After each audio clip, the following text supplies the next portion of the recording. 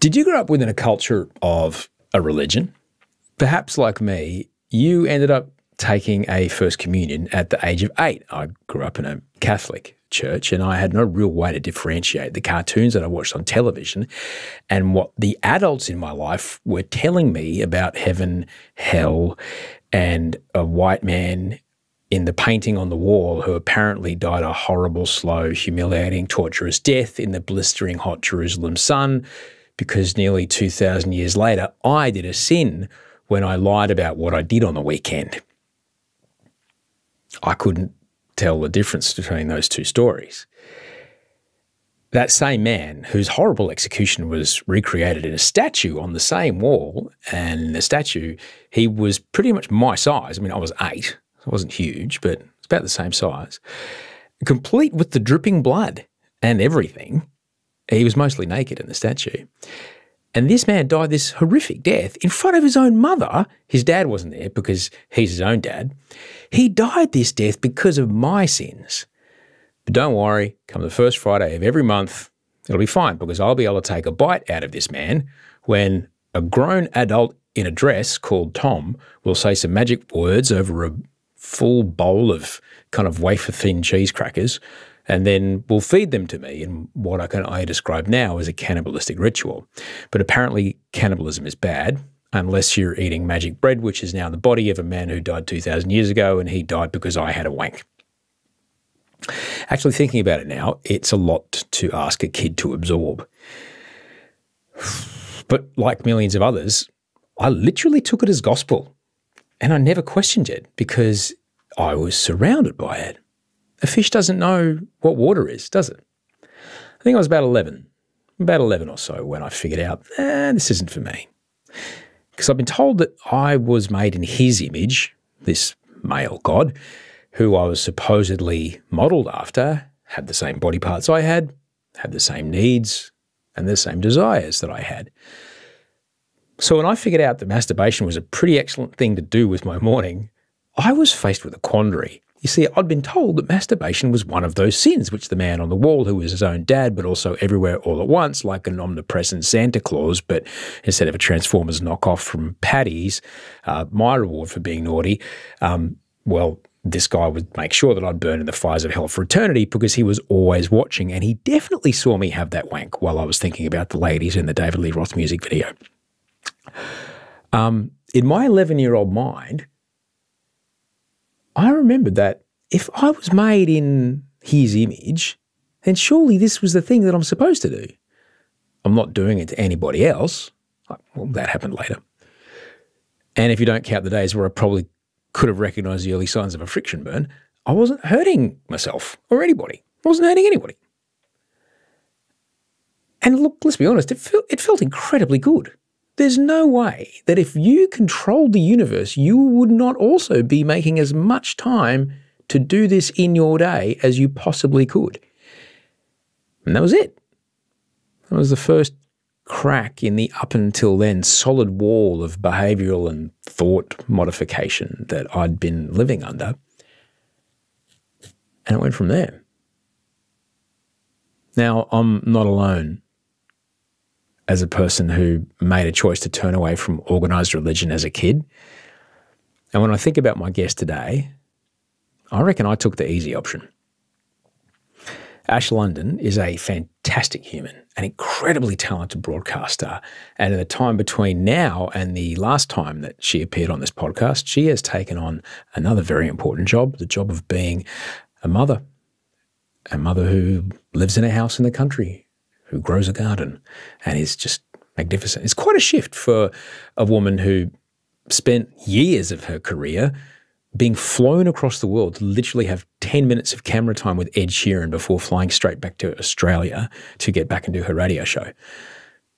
But what is it like to go from business class and access all areas passes at stadiums anywhere in the world, anytime she wanted, to nappies and nobody to talk to except a toddler?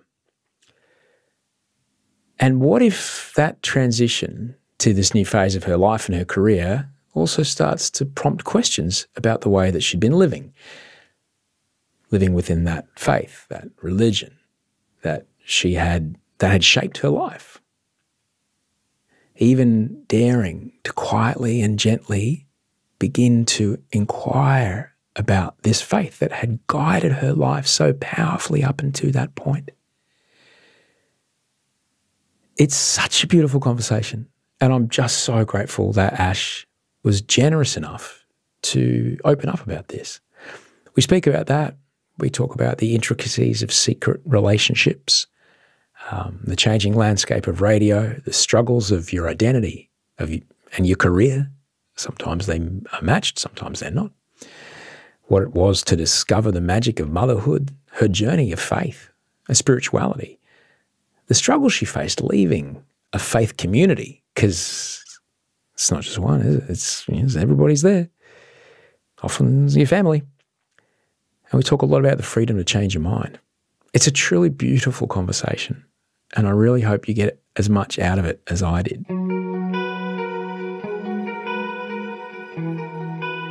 Hello, I'm so happy to see you again. How do you do? The feeling is mutual. I'm so happy to see you. Love your cool background. I feel like I'm very zen today and you're rock and roll. Yes, and you're a Blur song right now. Please explain. You live in a house, very big house in the country. Well, it's very small. In fact, you live in a house, a very small house. There we go. Yeah. How fantastic. The Changé, the tree Changé, available for those. I always, growing up in Queensland, I never really could quite fathom how extraordinarily close what I am doing, air quotes now, country Victoria is to Melbourne. It's just there. It's like an hour down the road and you're in the Mornington Peninsula, or you're in Seaforth, or you're in, in Sydney or Brisbane. You drive for an hour, you're still in it. Yeah, that's why we chose this place, because we still kind of split our time. And if something happens, if I need to get back for work or if I forget something, it's not soul destroying to have to go back and get it. You're an hour away. Yeah. It feels like we're in the middle of nowhere, but if I need to be at Coles, I can be at Coles in, 9 minutes. So as long as I'm near a supermarket and I can get my bonsai and some strawberries, I'm a happy gal. I'm just so Melbourne right now. So Melbourne right now. I'm overjoyed to have you on the show. It's been some time since we spoke. There's been things going on. There's been you getting married and your whole secret relationship, which I reckon I picked your relationship real early. How?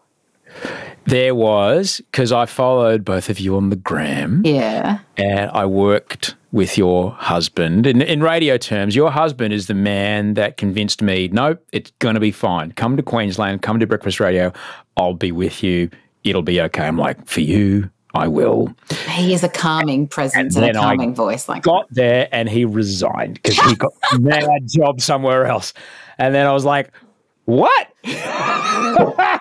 Sorry. No. I'm sure I didn't mean it. I'm sure I didn't plan it out that way. No, he was just offered way more money to go somewhere else, and so he did. Man.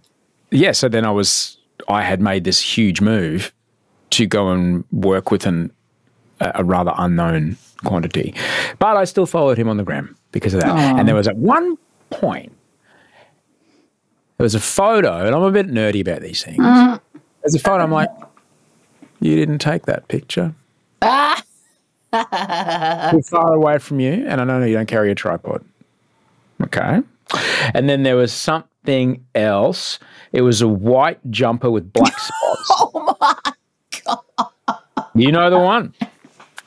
There was a white jumper with black spots, and I was like, oh, Ash, you really are enjoying this beautiful Sydney day.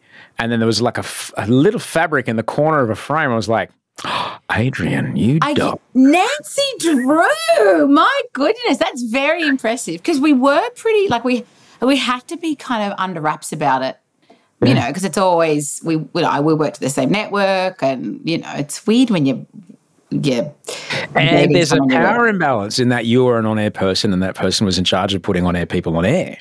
But everyone knows that talent are the real boss in radio, so where was the power imbalance? We'll never really know. You know what I mean? Do you know, Osher, I haven't told you this, but I've got a book deal and I'm about 10,000 words off finishing a novel, which is based on, well, it started out as kind of more autobiographical, and it's turned into something that's completely not reflective of our experience. But I'm writing a book about a gal who works in radio and falls in love with kind of her boss. So what you're really telling me is you are behind the Australian Radio Lords Instagram It's account. me. It's me. Everyone thinks it's me. I keep getting like once a day I get a message. I'm like, I wish I A, had those balls and B, was that funny, but I have neither and am neither of those things. So what we're talking about is there's an Instagram page called the Australian Radio Lords, and it is just memes, but they are so in.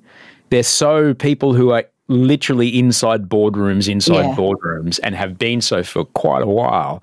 You're like, whoa, you know way too much about who's doing what.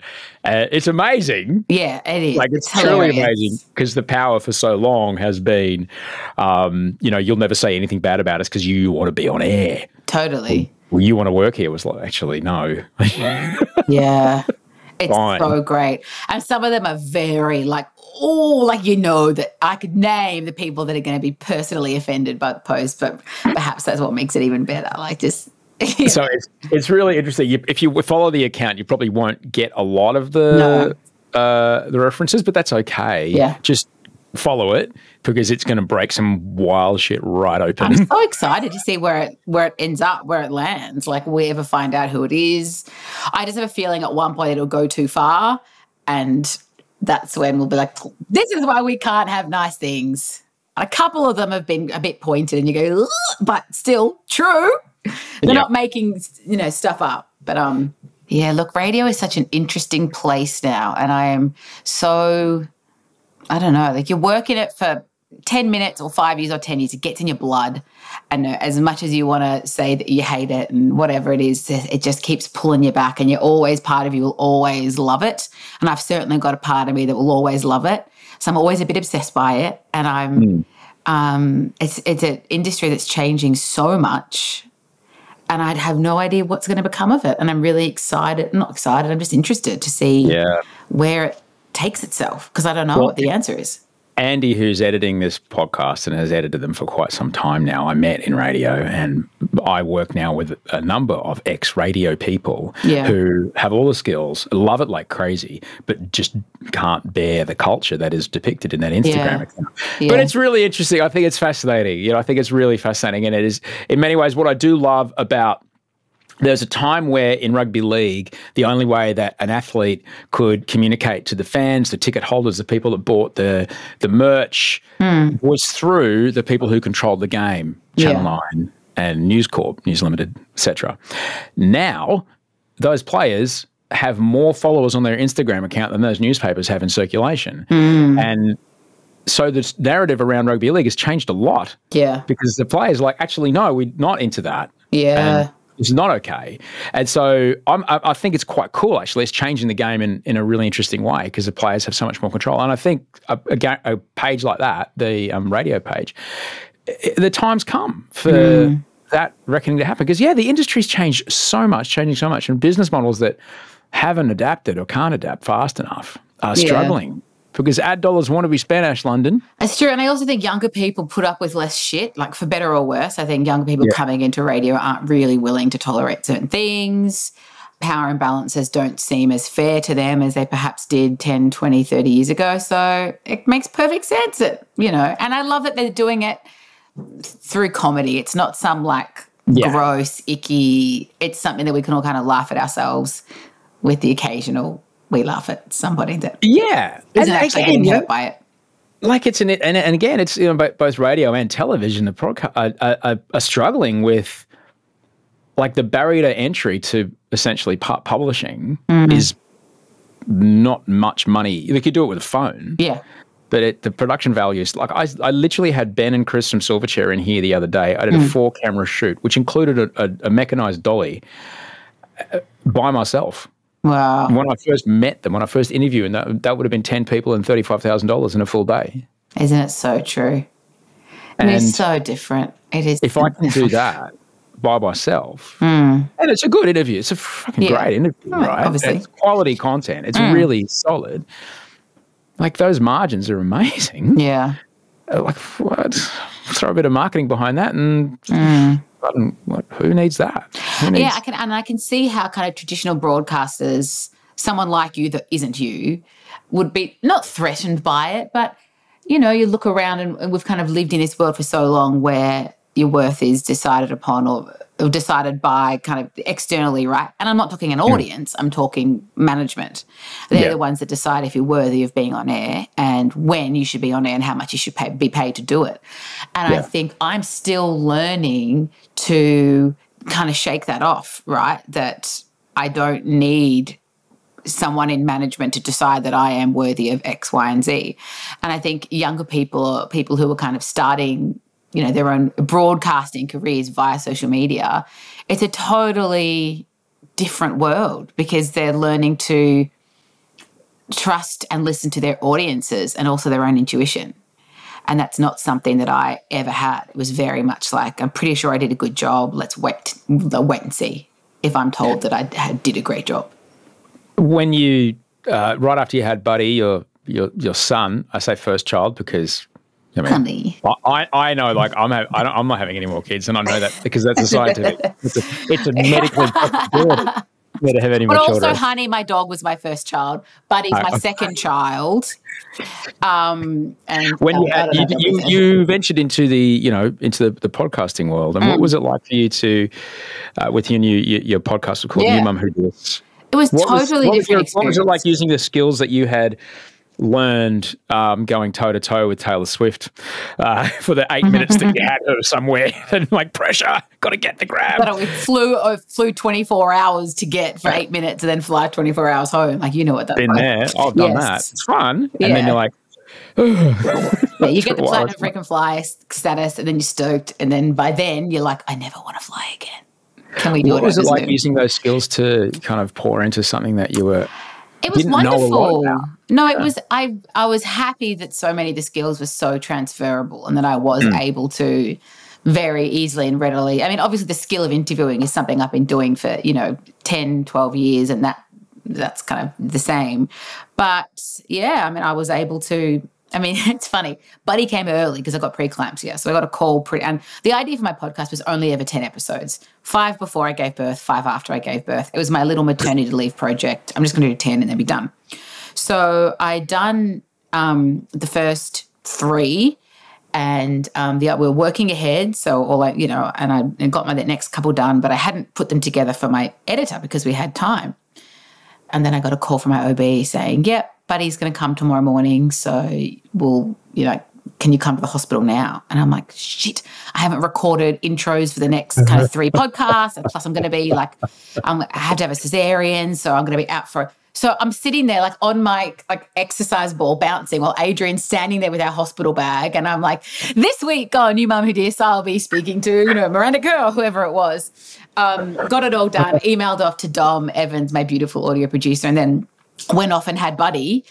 And then that experience really kind of not saved, it's too dramatic to say kind of saved my life, but it saved my sanity when I came home from the hospital and had no idea who the fuck I was. Like I was like full of hormones. I'd come from this. COVID in a way was a blessing because it was kind of a buffer between the international travel and A-list celebrities and being home all day breastfeeding, So at least kind of had that buffer. But I think I knew I would struggle with the whole mother career identity thing, and I did. So the podcast in a way was my savior because I got to have those conversations with women who'd done it and also have something to do. And I ended up doing kind of 75 episodes, I think. And then I was like, okay, I've learned all I have to learn about this for now. I will keep learning about motherhood until the day I die.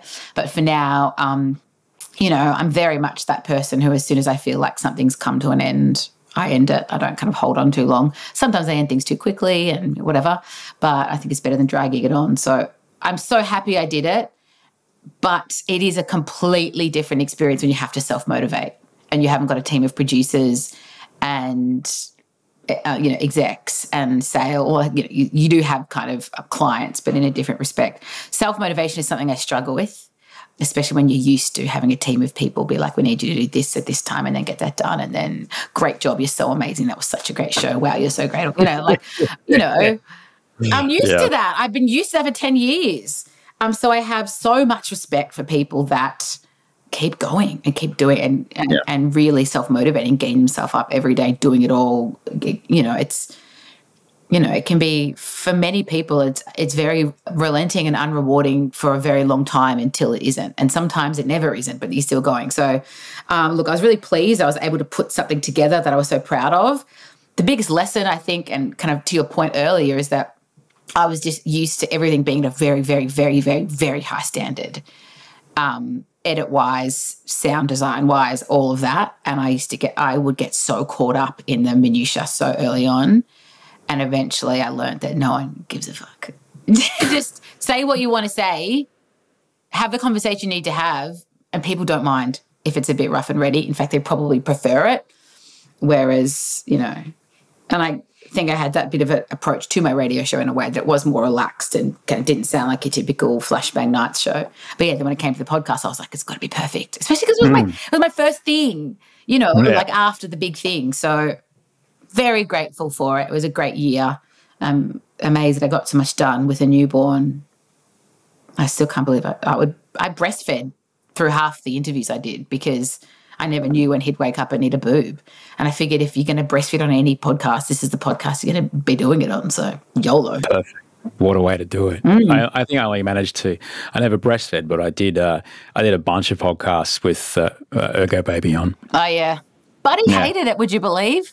And Adrian had these visions of him being the Ergo dad. Nope. Yeah.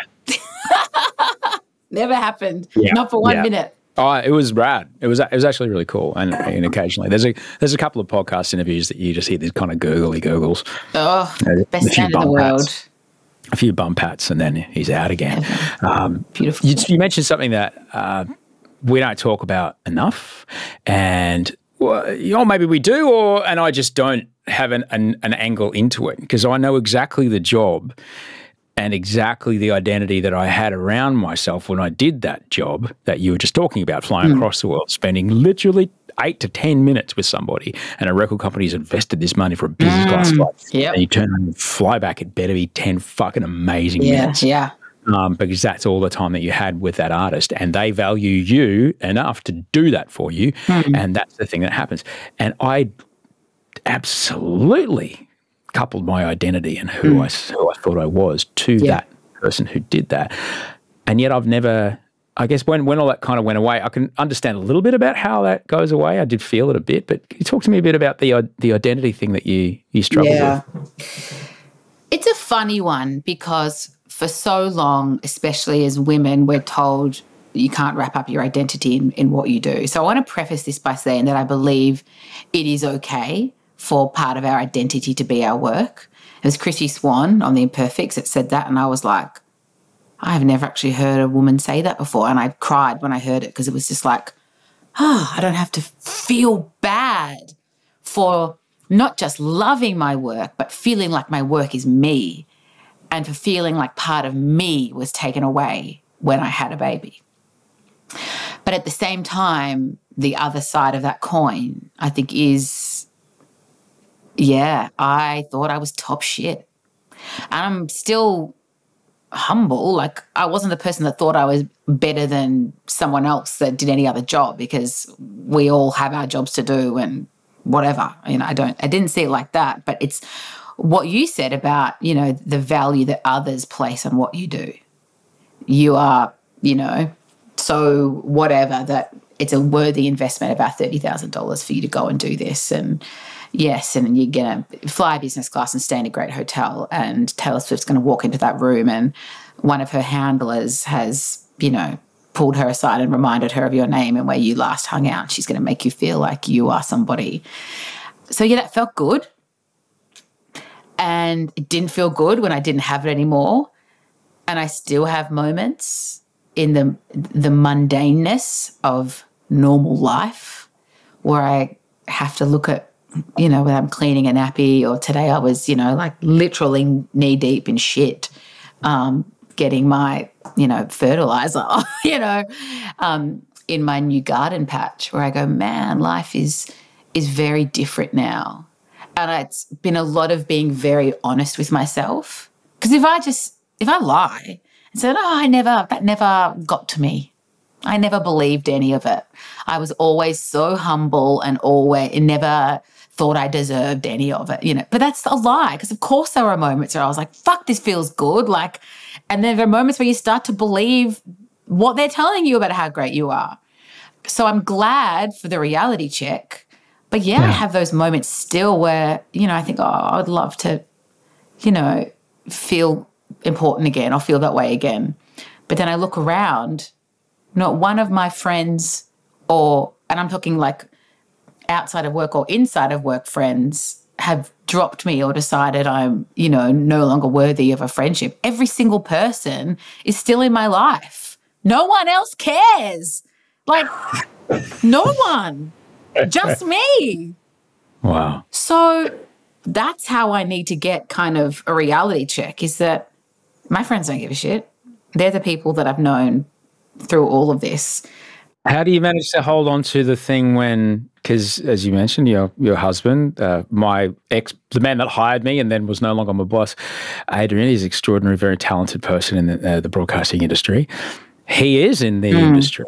He is right in there. How do you handle it when how's your day, Adrian? Oh, yeah, pretty good. Yeah, but what? Well, yeah, well, it's usually I'm going to fucking kill X, Y, and Z, and I'm over this. And what can I tell you? Bernard Fanning walked back into the boardroom and did a duet with Paul Kelly to talk about the thing. And, and then we got we're building a new studio and, I'm thinking about this and this and that and that.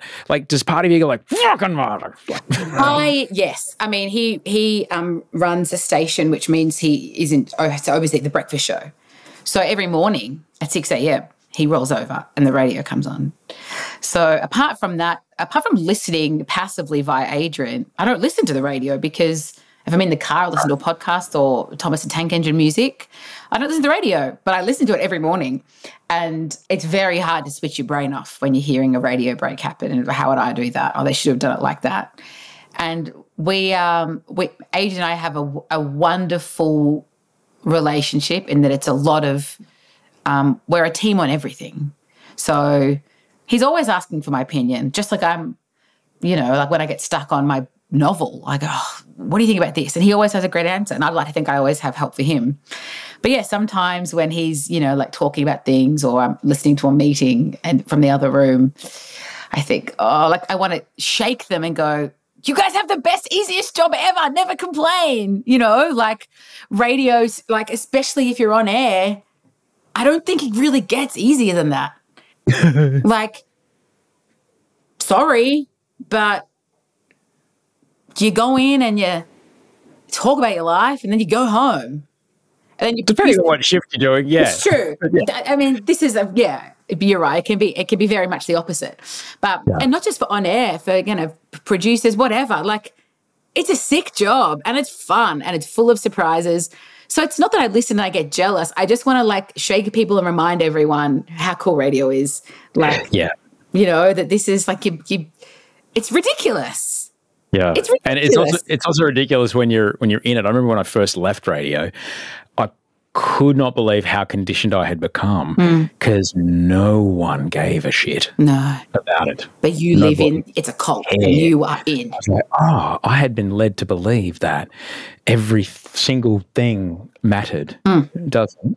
Yeah. It took me a while to kind of get my skull out of that. But look, it's a fascinating time, and I certainly don't think, in the same way that advertisers will still need to spend money, and people will still want to hear other people who they can relate to when they're driving to and from work, or when people want to watch when they're sitting down on the couch or at night or whatever. They want to watch people that they can relate to and stories they can relate to. That stuff will all still need to happen. Yeah, I hope so. And how it gets to their ear holes and eyeballs, that's the difference. I don't know what it'll. I don't know. I don't know what it'll be. And to me, it's, I kind of feel like a spectator now. It's kind of like watching from the outside. So Yeah, you're absolutely right. But yes, in some minutes I miss it, and some minutes I'm like, we'll never go back. And then other minutes I'm like, oh, it's the best. So Can we talk, like, having a kid is the biggest deal ever, because my mum used to always say, because we were weird kids and my parents were both doctors and they were very weird and very clinical, but also very loving, but also very, no, that's what it is. Yeah. So, well, we ask about sex and this, that, and the other, and mum would just say, it's you become God because you create life. And when I stood there and I watched Audrey give birth to Wolfgang, the first thing that came to my mind, Ash, was, oh, well, of course men are terrified of women because men cannot do that. And the systemic, disempowerment has been because men went, right, if word gets out about this, I can no longer call the shots. So you better stay here, because it's the most extraordinary, unbelievable thing. And you know me, and we've had these conversations before, and I use the word in the most atheist way possible, when the true divinity of the universe is flowing through your body and you are doing the thing that only happens on this planet, which is life creating more life, and your body's doing that. How does that make you feel about your relationship to spirituality and the things that you kind of grown up believing, and your relationship to church, essentially? So we did talk about that a lot last time you were on the show. Well, since we talked about it last, which I think was 10 years ago or something. No, it wasn't that long ago. I think it was 9 years ago. Yeah, No, it 9 was and a half. 2015. It was 8 years ago. Yeah, look, I grew up in a devout Christian household, and since then I've decided that I no longer adhere to any faith and don't kind of, maybe there's a God, but we can certainly never understand that God. And so completely different view of it all. Whew. What happened? Oh, mate. Was it a slow thing? Yeah. It took a couple of years. No. Yeah. It took a couple of years. It was a series of lying awake at night, thinking to myself, I don't think this is real. At first, all I could handle was a minute of that. And after a minute of it, it was too terrifying to kind of face. And I'd say, okay, think of something else. You can think about it again another time. And then the next night, I'd think about it for a minute and a half. And then it took me a couple of years because, and I don't think unless you have grown up with a family of faith, gone to church, been taught from your parents how to see the world and what to believe about why we're here and how we're here, all the decisions you make are via your faith. Really, I mean that. Like your view of sex, your view of love, your view of relationships, everything is from religion. It's from faith. So to decide one day that it was all not real, or you don't believe it anymore, that there isn't a God who's looking out for you that you can pray to if you need help and they're going to intervene, that you feel safe in. Can you imagine how terrifying that was? When you put it like that, you're literally losing a parent. Absolutely right. Absolutely right. So it was that you have created in your own head. A parent that was perfect and could do no wrong. Perfect. It could never do any wrong. Exactly. Totally. And you could not question. No. Ever. Like we all know that our parents, are fallible, and then but you don't think that about God. So that was a huge life shift. Wow. And as soon as I accepted it, it was no longer terrifying, and it was incredibly liberating. But it took me 3 years to accept, and I never told anybody. I didn't go to church anymore. I hadn't gone to church in a while. I'd given up on church. I felt cool about that. But I always, believed in God and Jesus as the Son of God. So I think it was that, and then it was, okay, like the Jesus thing I don't believe in. But there's still probably a God that I can pray to. And then it was, I don't know. I don't think I'm ever meant to understand. I don't think he or she or they are knowable. So, but I have a deep connection to spirituality, and I still believe that, there are signs to look out for, that there's kind of magic at work every day. This whole universe is magic. So that was just so much and terrifying. And I, all of a sudden, it's like you had an all-knowing best friend with you all the time. no matter what you are facing, and then they die and you're on your own. And you're like, but I don't know what to think. I don't know what to believe. I don't know what I really think about this. And all the hang-ups that come with being a Christian for 27 years, the things that, and there was so much about my faith that I never agreed on, that I just never sat well with me. And I just left that to one side. Obviously, I believe that God doesn't care who you love. Obviously, even if I'm in church and they're talking about how marriage is between a man and a woman, I was always like, I disagree, but we'll put that aside. But it's more than that. It's just so much that comes along with it that you have to just deconstruct over time and ask myself, what do I believe? Yeah. What do I actually believe? And so often the answer was, I don't even fucking know. Like, I really have to sit with this and figure it out for myself. I'm so glad I did it. But life is so much harder now, believe it or not. And I was talking to my psychologist about it weirdly just this morning that, you know, life was easier when I had more answers and when I could just put something down to, well, it wasn't God's plan. Ash, that whole thing when Scott Morrison was in power, that whole thing of like, oh, of course, like he's not being so completely blind and willfully, you know, just malignant when it comes to climate action because he is a cruel person. He's just like, oh, God loves us and he would never let anything bad happen to us. We'll just carry on until he shows us the signs. And just he truly believed everything was going to be fucking fine. Yeah.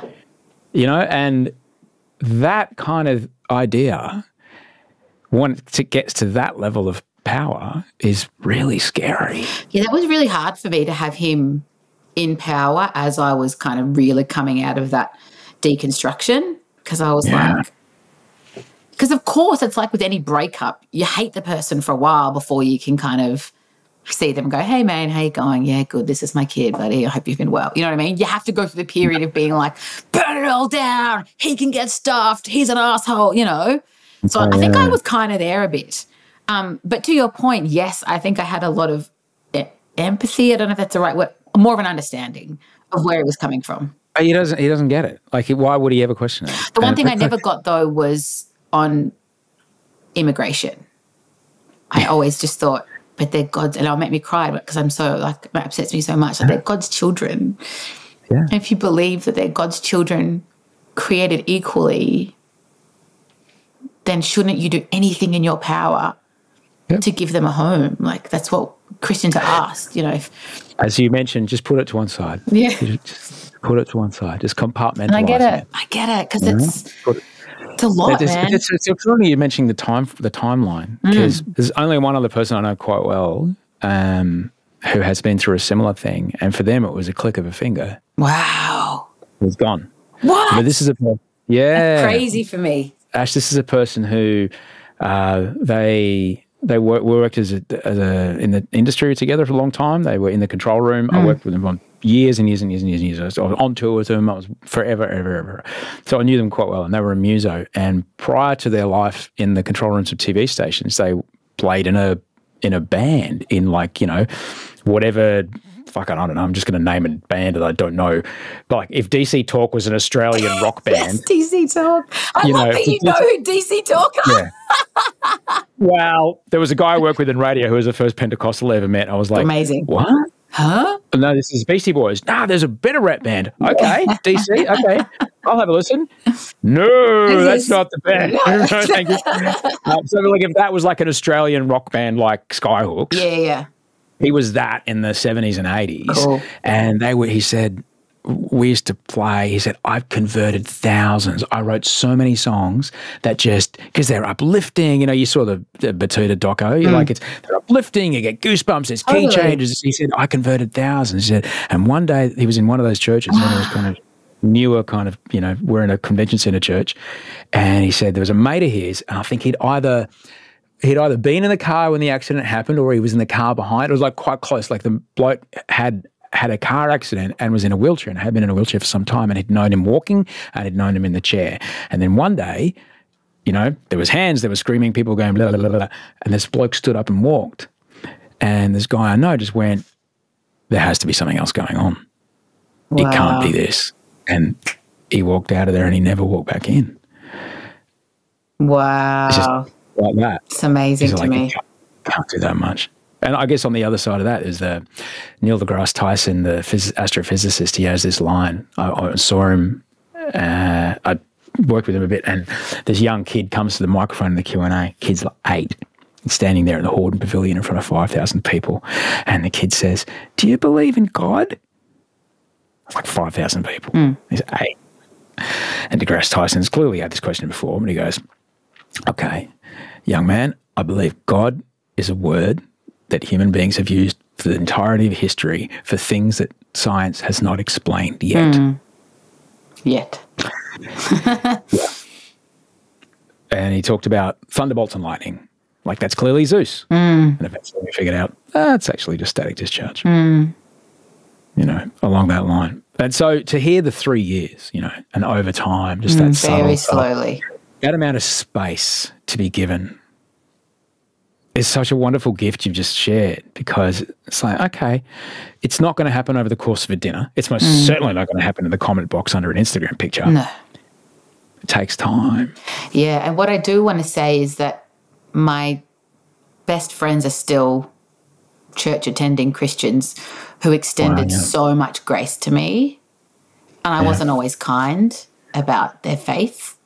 In hindsight, I see now I wasn't always kind. At the time, it just felt like, well, they should be able to, you know, nothing but love and acceptance. None of them tried to kind of talk me back. None of them ever, you know, kept inviting me to church or tried to argue with, nah, okay, Ash, cool. So it's not the Mormon thing where you're like, that's it, we never talk to you again or whatever. Absolutely not. And I've got so many friends who, that's terrifying. Thinking about how terrifying this experience has been for me with really no judgment. My mum's cool. She's like, yeah, I get it. And my mum was the one who kind of got me into church. She's, you know, like has never tried to, you know, so I got out of it lucky externally. So I can't imagine how people leave fundamentalist churches like that, where it's then like, well, you are now excommunicated and you're dead to us. I never speak to them. Never speak to them again. Oh, but also I understand the people inside, and that's been the rules forever, and we all understand the rules. So my whole life I've known that if any of you leave, and that's what God wants, and that's bigger and better and more true than anything. So I also understand that, because I know what it's like to have your whole life really revolve around a set of I don't want to say a set of rules, because it kind of reduces the faith that I had to a set of rules, and it certainly wasn't that. But I can have empathy for those people, as weird as that sounds. I don't know why, as you started saying that, I started to want to cry really badly, because I started to think about like parents, like their kid comes out and they have to go, they have to make that choice. Can you imagine? Like, I'm sorry. But that's the power of...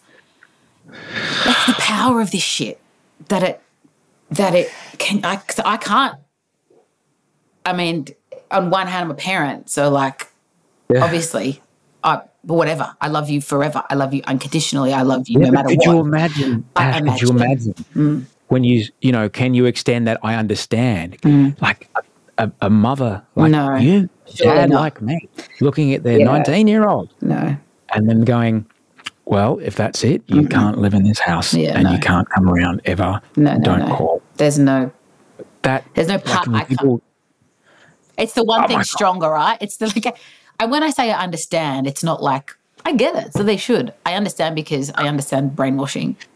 As a parent. Oh, well, that's it. You know, it's like understanding, and it's a different way to look at addiction rather than criminalizing addiction. It's like, just understand someone shooting heroin is the best option they have. That is the best thing that they can do right now. They don't like it, but that's better than anything else that they've got to do right now, rather than, I don't care, fuck you, fuck you. Like, it's like, whoa, but isn't that half the answers to everything society's facing right now? Just try and understand someone. Just try. Just try and understand. No, if you don't know, just say no. Ash, you don't know, say no. That's it. No. Disengage. If you don't understand, you don't ever have to. That's another thing. This is a huge thing for me at the moment, and that's something I had to try and understand was, okay, Yeah. is you feel totally, you lose faith in government. You feel like you can't trust anybody. You've been through hell the last couple of years. Because I was so angry about, I was angry about the referendum. That the referendum had to happen, that it was being debated. I was offended by the whole thing and devastated that this no rhetoric is so strong. So I'm trying to understand. And the only way that I could have some sort of, okay, I can understand, is this idea that where a lot of people have just lost faith in people in power everywhere, so they don't trust what they are being told. Whether or not I agree with it or not is beside the point. I'm just trying to understand. Because that's all I can do. Or I get angry. I find myself getting so angry. I'm just angry all the time and reading too much shit and getting angry.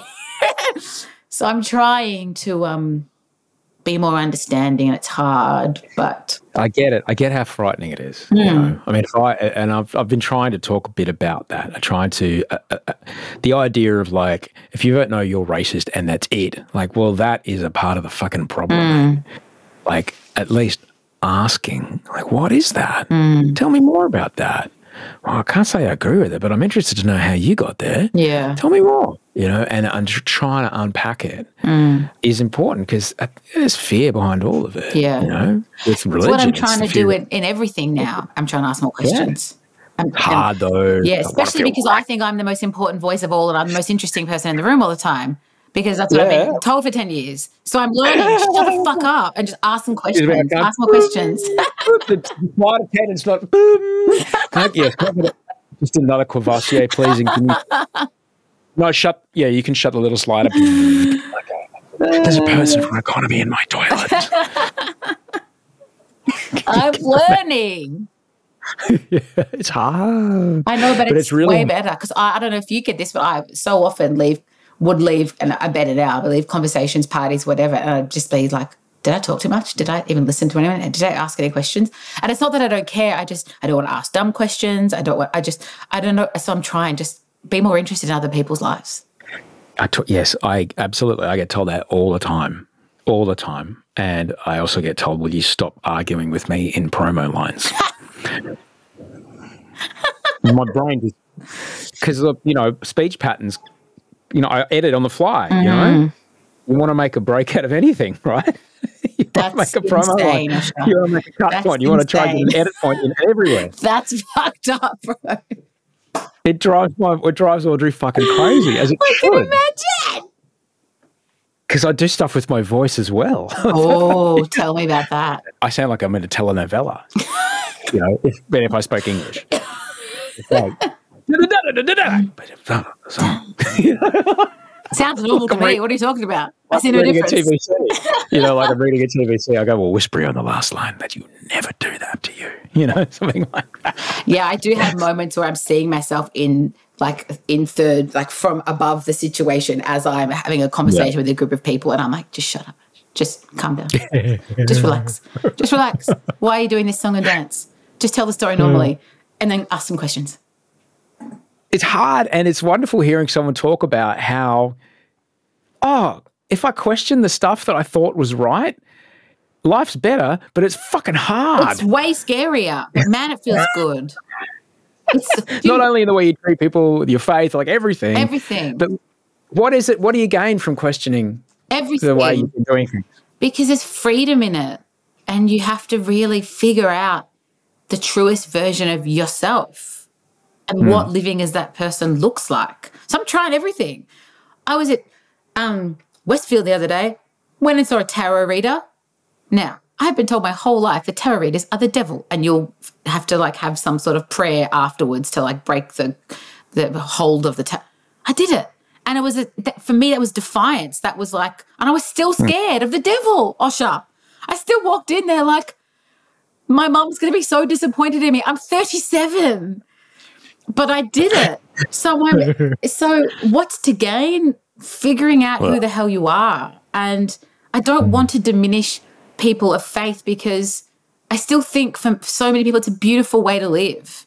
And for many people, it the Christians I know are the best people and they treat people well and they've been so gracious to me.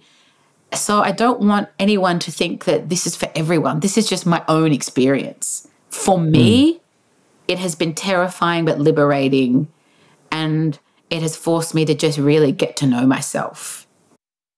What I find particularly interesting about religion is that there are so many similarities in the ceremony and the practices of religions as diverse as Hinduism to the Quakers or, you know, Judaism to Taoism, like completely different belief sets, one monotheistic to polytheistic, you know, religious practices. And by engaging in these particular practices, particularly chant or silence or abstinence of food or a meditative contemplative practice or a joyful singing with more than 5 other people, it unlocks things in your brain Totally. that otherwise don't happen. Yeah. And I'm fascinated with, you know, the idea of, oh, well, I don't want to miss out on that.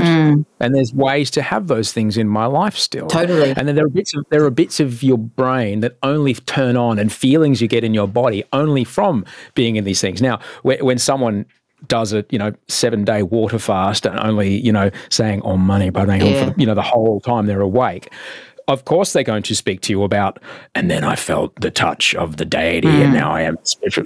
But you know, that there are ways that you can access that without having to believe in some sort of, you know, friend in the sky, you know, whatever, who can decide whether or not you will go to hell because you had a wank once, which was the God that I had. Your Jesus seemed to be quite nice. My God was like, bro, stop, really, honestly, stop.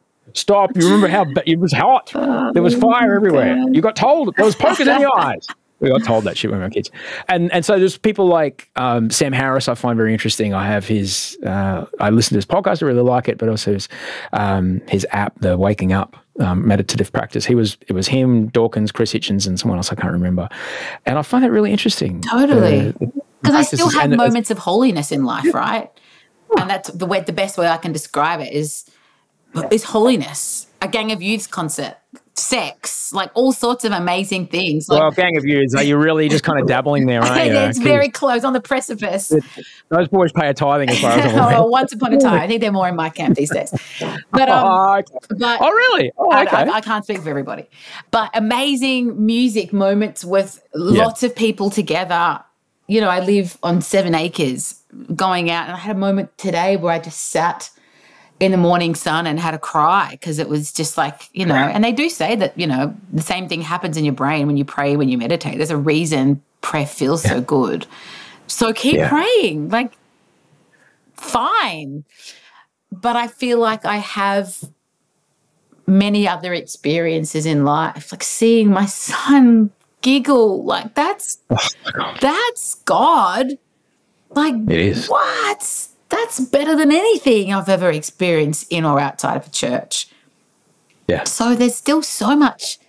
I use the word magic now, which used to be a bad word, but I just go with magic because I don't know another word. There's still so much magic and mystery. Absolutely. I like awe, A-W-E, awe. I have an alarm in my phone to remind, and I've just been doing it for the last 2 weeks. I will notice 3 things that I can find awe in. And I try to set it at fairly random times. And I will just stare at a leaf, you know, and be Bandit Healer just going, oh. And feel the true immense power of this incredible sacredness, that this is the only place in the universe that we possibly know of that is so enormously bigger than we can even contemplate in size, where this happens. Totally. And I don't think we're meant to understand it. I don't want to understand it. I don't want to try and understand it. It's amazing. Yeah. And I don't need anyone to tell me why. It just is. That's the thing, I think. I don't need anyone to tell me why. And like enjoying the mystery and sitting in the mystery. Yeah. I don't think you or I are a heathen for sitting and like wow, this is a photon that has traveled across space. 8 minutes ago, it left the surface of the sun, and now it warms my body. Like, that is like a distance that is incomprehensible. It's 8 light minutes away. But then do you know where sometimes my brain goes from that? It goes from, well, that's so insane and hard to believe that maybe Jesus is the Son of God. Well, I don't know. It's like, well, maybe he is. But that's the wild part is like, because our brains are pattern-making things, and like pareidolia exists, like we see a turtle in a cloud because our brain finds a pattern in everything. Yeah. Our brains are going, well, that makes more sense than anything else, so clearly that's what happened. And yep.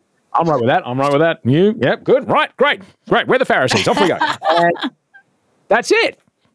But rather than be with the universe is trillions of light years across, and it's expanding. From what? From a singular point? And what was there before that? Right. And what did that point sit in? Don't know. That's good. Don't know. Like, my head, I remember as a little kid, I first started thinking about that, and I remember feeling the edges of my brain. Like, oh, that's it. I'm at capacity. Totally. It's magic, and I love it. And I don't need to know. Isn't that it, though, Ash? It is in being with and I'm okay. Yeah. I don't need to know the answer. No, I don't need to anymore, because that doesn't affect how I live my life every day. I don't, I'm comfortable with not knowing, and I'm comfortable with being wrong. It's one beautiful thing that leaving my faith taught me is just like, it's okay to be wrong. It's okay to change your mind. Like, we don't really do that anymore. It's okay to change your mind. It is okay to change your mind. We change your mind about everything. Totally. We don't want to admit we do. I don't. This is my thing, and it's not going to change. I'm not going to change. I'm not going to stand back or step down. There's bands I used to love that I'm like, no. I don't still love that band. DC Talk, not a fan anymore. So I'm very sad. You were so into those guys. How are you going to be with Christmas carols, though? Are you going to be okay? Well, this is something that Adrian and I talk about a lot. Like, I wouldn't even let Buddy go to a christening recently because it was in a church. I said he can go to the party afterwards. But I think I'm going to have to bring it back somewhere to kind of the middle. But, Christmas is fun. Yeah. Christmas is fine. Carols are fine. I've been to a couple of christenings, and it's like, okay. It's just nice to be there. Yeah. It's interesting to observe. Yeah, well, if you're Lebanese, you at least get like so much good food afterwards. So there's, if it's not your thing, the food will be your thing. I can tell you the Fijians also have that. Oh, how do the Fijians go with a celiac vegan? I was thinking about that today when I was making my toast. Good, actually. Pretty good, because the roti is the only thing that's got the... Gotcha, the flour. Got the flour in it. Heaven. But you know what? The Fijians who came up in, like Audrey, she came up in Blacktown. Yeah. Like... What do you want to meet for lunch? I'll seed. Great. Green acre. Now I'm talking hummus to you. Yeah. Now I'm talking good hummus. Thankfully, I just sneak in and don't tell them my last name's Ginsberg. I'm not Jewish. I can actually show you, but I'm at a restaurant. Shift half. I'm not that half. Don't do it. It's going to end very badly. I'm so happy I got to speak to you today, and that you were brave. That you were, open to speaking about that stuff with me, not only the work stuff, but also the faith stuff, because I think you can't be what you can't see, and for people to, there's probably people in their lives that have, they might be the ones still inside. Yeah, and also, can I just say, some people, you might do that deconstructing for a couple of years and the questioning, and decide that you believe it, and that's great, but just don't be afraid to sit with the doubt. And really, the God of the New Testament is to be believed. You're not scared of doubt. You're fine. You're fine. Yeah. So either way, I think you win. You're the best. Thanks, matey. Ever. Thanks for having me on. Next time I see you, I am going to cross state lines with some seeds from our home. Please. What seeds of what? Wow. Look, I'm not going to say that biosecurity laws. I'm not going to say that international biosecurity laws were. Look, somehow we have Fijian bongo chilies at our house. I don't. Cool. I don't know how the seeds got to Australia. I have no idea. I love chilies. Bro, the Fijian bongo chilies. Fijian bongo chilies. What a fucking sick name for a chili. You wait till you eat them. Yum, yum, yum. Okay, I'll reserve a spot in my plot for my Fijian bongo chilies. We've got scorpion chilies as well. That sounds too hot for me. How's your worm farms? It's only, the worms freak me out. They're gross. It's happening. Just the way once they move. Once you get to the end of it, once you see what they leave you behind, once you put your veggies to grow in that thing, pow. Like it's amazing. Like it's always a beautiful thing. We got 2 composts, 2 worm farms, which kind of when one's cooking, the other one using the other one. And we just overturned another one the other day and we just dug it through the garden. It's like, whoa. Amazing. Mother Nature is it's unbelievable. First day of September, I walked outside. The daffodils were out. The wattle had blown in one day, the first day of spring. Irises have come up through the ground that I didn't know were there. Tulips. I cry. Every morning I come out and I see what's out and I cry. And Adrian's like, you have got problems. You have like tulip bulbs that were hiding. They were just hiding under the soil because we bought this place in June. They were just chilling in winter. We've never had a spring here. Height of winter we moved in. And now everywhere I look, there's just magical flowers coming up to say hello to me. It's just when my brother and his husband live, it gets so cold they have to dig their bulbs out of the ground and they rack them up and they keep them in the cupboard in their home. So and sweet. Then they put them back in the ground again. Amazing. Where do they live? They live in Michigan. Oh, that's cold. My friend lives in Michigan. It gets to 20 below, 30 below there. Yeah, no. So they pull them out. That's so cool. Yeah. And they work again. It's amazing. It's all about it. It's mindfulness, though. That whole thing. It's just being mindful, tilling the soil, letting things grow, watching. And when I get stuck in my book and I can't do anything, I go out and I garden for an hour. And at some point in that digging, I'm thinking about the digging or trying to get the root out. There we are. Okay, I'm good. It's been magic. Have a lovely afternoon. Love you, darling. You're the best. Bye-bye.